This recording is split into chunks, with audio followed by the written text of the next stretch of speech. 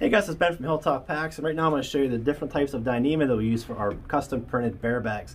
If you're looking for something a little bit lighter, you can go with the 1.43 option. It's kind of translucent, you can kind of see through it, but it still prints pretty well.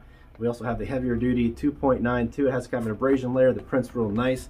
So if you're looking for photos, higher end graphics, you want to go maybe the thicker 2.92. It doesn't really weigh that much more than the 1.43, but if you're trying to go ultra light and really go as light as possible, go with the 1.43 option. Just keep in mind that it is not going to print as well as the 2.92, but it still looks pretty sweet. Again, these are the custom printed bag options we have at hilltoppacks.com.